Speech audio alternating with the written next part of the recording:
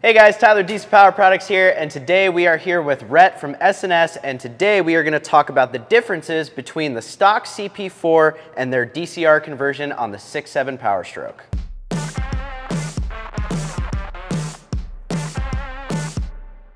So thanks for joining us here today, Rhett. Tell us the difference about the DCR conversion versus the stock CP4. Yeah, for sure. No, I appreciate you guys having me out. So super excited to tell you a little more about the DCR compared to the CP4 and why the DCR really is the ultimate solution for the 6.7 PowerStroke. So all 6.7 PowerStrokes on the road today feature this pump right here, the CP4, 11 to 24. With the CP4, right, in a perfect world, that pump can go and run all day long. The issue being that we don't live in a perfect world, We have issues with fuel quality, debris can enter the system, and they're very, very sensitive to external debris. The issue being that the base design in the bottom end, that's where the problem is, the bottom end of this pump. It's an aggressive two-lobe cam design. And what can happen is, in a perfect world, they ride on that cam like that all day long. And then those plungers down in the bore are going up and down, pumping your high pressure fuel. But what can happen is if you get a piece of debris or who knows what's stuck in that roller, it can cause that roller to skid, and then you're creating metal debris. Which we all know is super common with diesel fuel. Exactly. The way the CP4 is fed is really the issue as to why that happens. So it comes straight from your fuel tank, the low pressure side, to the bottom end of the pump. From the bottom end of the pump, comes straight to your IMV, your FCA, your metering unit, depending on manufacturer, what you want to call it. This inlet metering valve is helping, regulate the fuel going to your high pressure side, your injectors, your rails. So when the pump fails from the bottom end, making metal debris, there's nothing stopping it from hitting your metering unit. Which also your guys' disaster unit helps solve that issue. Yep, our DPK won't prevent the pump from failing, but basically blocks everything in the case and keeps it there. That way it's not reaching your high pressure side. So, and that way you don't have to buy a new set of injectors once your CP4 grenades. Exactly. When the CP4 fails, it makes fine metal debris because it's a metal on metal contact with that roller on that cam. When it fails, it's not just wrecking the bottom end of the pump, it's creating tons of collateral damage. Your injectors, your rails, your lines, all of that debris being sent back to your fuel tank. Which, by the way, I've heard can get very pricey. I've heard some quotes of upwards of $10,000, $12,000 to fix. Yes, sir. Yep. 10, 15 grand for a new fuel system. They aren't cheap. So it's a worthwhile investment. Absolutely. For a DCR or even a DPK. As you kind of touched on a little bit ago, the DPK. So that was the best option we had for a long time. The reason being is a CP3 or another high pressure fuel pump will not fit in the valley of a 6.7 PowerStroke because it is so tight. There was only room for a CP4 up until the DCR. Yeah, these things are shoehorned in there. There's not a lot of space. They're tight, for sure. With the DPK, basically what we are doing is we're feeding the top end of the pump or your IMV and the bottom end of the pump independently with clean filtered fuel straight from your stage 2 filter there in the engine bay. So the key is that bypass block. What that bypass block is doing is it raises up your metering unit, you set that block in the pump, metering unit sits in that block. And what that's doing is if your pump is to fail, we're just keeping all the case fuel contained in the pump. Case. Yeah. Exactly, where the debris is made. So you're not ruining your entire fuel system. Exactly. Yeah. So it's just stopping it from reaching the metering unit. Yeah. And then rerouting all that case fuel back to that return side filter that sits in the firewall. Yeah, absolutely. And it looks like, so this is actually the set that you guys had on the truck that you purposefully made the system fail and tested it for, the media of this new product, the DCR. Go ahead and show us what's in the filter. So yeah, for sure. So you can see the debris made by a CP4 failure. You can see how dark and gray that filter media is. And then down in that filter, you can see it makes some really fine glitter. And that glitter's fine enough to make it through the screen on your metering unit within the pump. And this is from the DPK. So if you don't have a DPK from S&S, then that all goes in to your injectors and your fuel rails and everything, and that's what ruins your entire fuel system. Correct. Yep. And then just as a little piece, so a couple years ago we did a video of our DPK showing that, hey, it does work. We're not going to put something out there if we're not confident in it. So on our personal 2016 PowerStroke, we purposely took one of the rollers and ground it flat and then rotated it sideways so the cam and that roller was eating itself to death. With our DPK on the truck, and then drove it 180 miles round trip to an event. The truck made it there, the truck made it back. That's the filter from the truck. Tested the injectors, they tested fine. Yeah. And then all we did was we took the DPK off and put a DCR on it, and that truck's still running today. Perfect. Yeah, awesome. So the moral of the story is if you're not going to buy a DCR, at least get the DPK to protect your entire fuel system.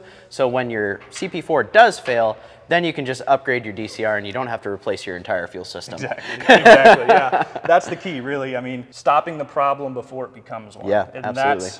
That's where the DCR comes in. Yeah. So there's also something I wanted to touch on with the DCR conversion. We get a lot of comments about how much the DCR conversion costs, and I just wanted to touch on the fact that this is very inexpensive compared to when you're CP4 grenades and you don't have a DPK on it, and it destroys your entire fuel system. We've seen quotes from $10,000 to $12,000 to replace the CP4, which also they're going to put another CP4 on it, which could also go bad again. Exactly. And then the entire fuel system. So this 10 times out of 10 is always going to be the best bet. It's going to be preventative. It's going to cost you less than when this goes bad. There's nothing bad you could say about the price of this thing. And then also, if you're not looking to spend that much on the DCR upgrade yet, at least put a DPK on your CP4 so when that goes bad, it catches all those metal shavings and everything, doesn't destroy your entire fuel system, and then when this goes bad, you go to the DCR, it's going to be a lot cheaper. Cool. Well, show us how hard it is to actually spin the CP4 from the factory versus spinning the DCR. Yeah, for sure. So, I mean, you can sit here and you can spin the DCR, I mean, all day long, 2 fingers, no problem, right? You try to get over here and you spin the CP4, and you can see it takes a little bit more force to turn that guy. And that comes from the aggressive 2-lobe cam design, and then you've got springs pushing the bucket and the rollers down on that cam. Yep. And if you've ever worked on a motor before, these things are like mini motors basically. If you ever worked on a motor before, you know that more friction equals more heat, which equals bad.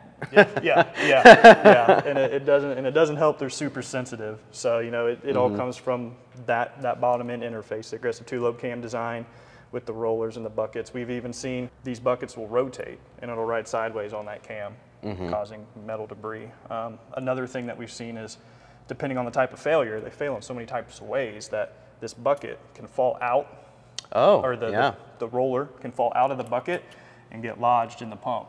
And we've seen them where the pump cases will actually split because instead of the cam pushing the bucket up and down, it's trying to push it out. And that creates enough force to split the case. So there's actually multiple types of failures for the CP4s. There's one where it basically will seize up from the amount of heat and shavings and stuff, and then it will actually physically grenade from that roller falling down into the pump. We've seen that. Interesting. And we've also seen them where in select cases where it's actually spun the crank gear.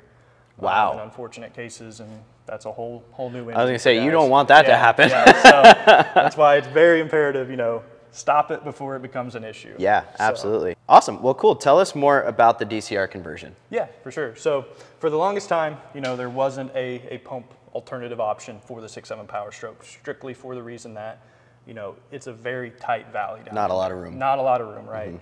So that's the reason there isn't a CP3 conversion for these trucks. You physically cannot fit a CP3 within the valley of the 6.7. And correct me if I'm wrong, they designed the engine around the CP4. Correct, yeah. It was basically designed around the CP4 because it's, it's cheap and easy to manufacture. So that's why you see it in a lot of different applications.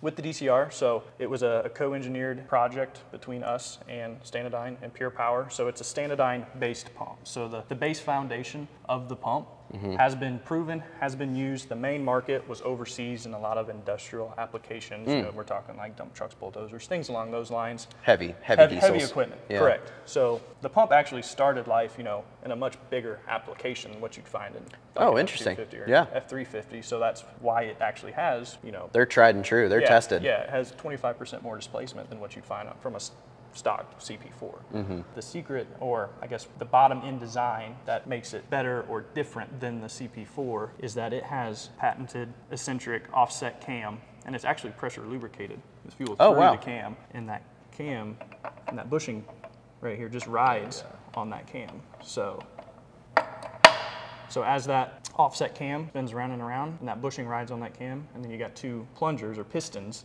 inside of the pump that, as that goes back and forth, that's what's creating your high pressure fuel. So it's more of a piston style rather than a cam and roller style. Correct. So, and that bushing really helps to spread the load, you know, within the pump as it's creating that pressure. You don't have rollers that are going to turn sideways. Heat. Yeah, you don't have, you know, a bucket that can turn sideways. You don't have a roller that can seize. It's a much more robust design. I mean, heavy duty's a good way to put it. Oh yeah, absolutely, yeah. We actually had one of our customers, he installed a DCR on his truck. He was getting a high rail pressure code. We took the PCV out of the back of the driver's side rail, you know, that helps regulate the rail pressure, and found that it was just full of rust and junk. He had gotten water in his system, and the low side fuel pump, the low pressure fuel pump, was starting to rust, and it sent all of that debris up through the pump to the high pressure side. And the DCR actually handled it quite well. There was a little bit of scoring on the inside of the pump, but yeah, we tested that pump, tested within our variants. That truck, you know, is back on the road with that same DCR that ate basically that water and that rust. So it's a much more durable pump, because if that same situation would have happened with that pump, CP4 is not doing that. Yeah, it would have been a different story for sure. Yeah, it could be way more catastrophic too. Exactly. Yeah.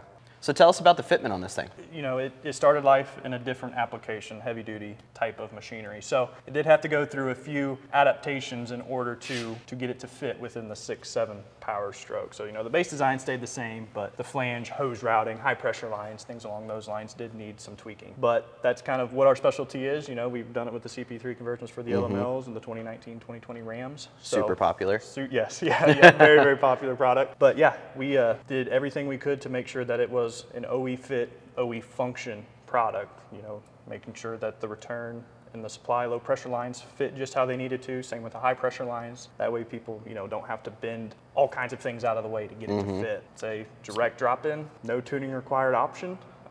But more displacement. But yes, roughly 25% more displacement than what you'd find in your factory CP4. And there's no replacement for displacement, folks. Yes, sir. If you're looking to install one of these DCR conversions, make sure you block out a weekend. I'd say it's like a medium level kind of project. They've got great color instructions. Make sure you read the instructions. I know we're men, we don't read instructions. It's totally fine, but this is something you're gonna wanna read the instructions on. They include a list of all the tools that are needed to do this project. So make sure you look at that first. Make sure you have everything and go to the tool store before you dive into this. So this project's gonna entail taking your intakes off, and then it's also gonna entail taking your fan off, and then the vacuum pump that's on the front, and then it'll have the nut for the CP4 right there. And if you have any other questions, make sure you hit the link in the description below, or check out dieselpowerproducts.com. Thank you again so much, Rhett, for coming out. We really appreciate it. It's been such a blast. We're having a lot of fun with this one. So stay tuned for the install video that we have on this DCR conversion for the F250 Tremor that we have here, for any questions you might have about the install.